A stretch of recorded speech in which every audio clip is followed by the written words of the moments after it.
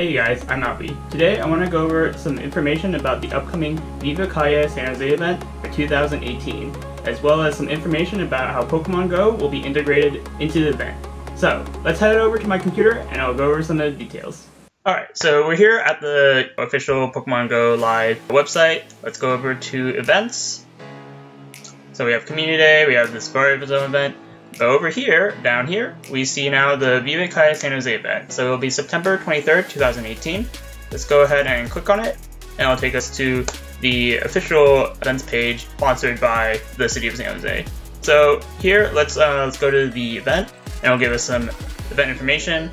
It's pretty much similar to last year. Everything I've seen, it's very similar in terms of how the event actually goes.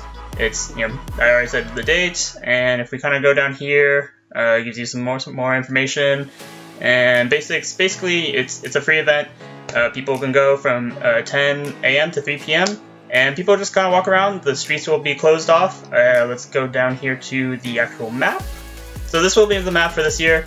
From what I read on another page, it'll be 6 miles. 6 miles is about like 9.65 kilometers, so you can almost hatch a 10k egg from all this, or from going from one end to the other. This is all the kind of official information. I'll have a link to all the websites I'm going over today in the description below. But let's go over to the Facebook Viva Calle page, and it will hopefully give us some more information about how Pokemon Go will be integrated into the event. So we're here, Facebook page. Let's go scroll down a tiny bit.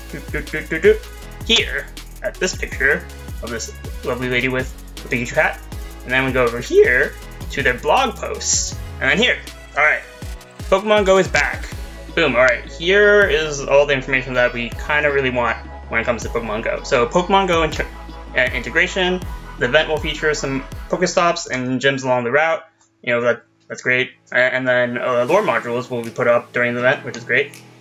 And then giving back. So it looks like they'll be doing some kind of fundraising, some sort of donation aspect of the event this year. It looks like they'll be gathering up some supplies and then being able to donate those to people who are in need. So if you can do that, that's definitely something that's a great thing to do. But I want to focus on these couple lines that I found.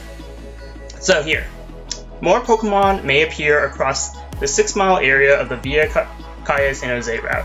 Participants are not required to travel the entire length of the event and can enjoy the Pokemon Go experience at any point along the route. Alright, so it says, more Pokemon may appear across the area.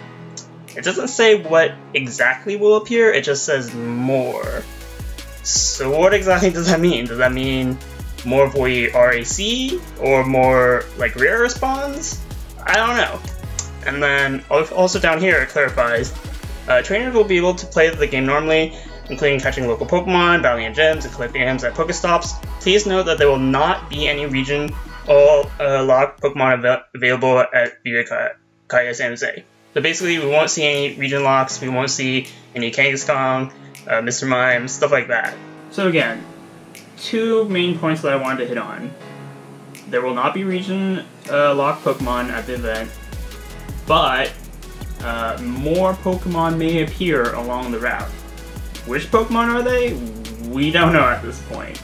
So, it could be anything from potentially rarer spawns spawning more often, or it could just be more spawns of regular stuff spawning. We don't know, because they didn't specify in the post right now. So, we'll just kind of have to wait and see. Is this a little underwhelming if it's just going to be more spawns of regular stuff? A little bit. Last year we had increased spawns of the Gen 1 and Gen 2 starters, as well as increased spawns of Lapras and Larvitar, which I enjoyed. I thought that was great. It's always great to be able to catch Larvitar and Lapras in the wild. But so we'll really see about this year. Is it going to be underwhelming? Maybe. At this point, this is all the information I could find. If I do find any more information, I will definitely let you guys know. Be sure to be following me on Twitter. I'll have my Twitter handle in the description of this video. Go ahead and follow there, and I will try to post out any more information I find out about this event. As well, I will probably, if I find more information, I'll probably pin it in a comment down below as well. So yeah.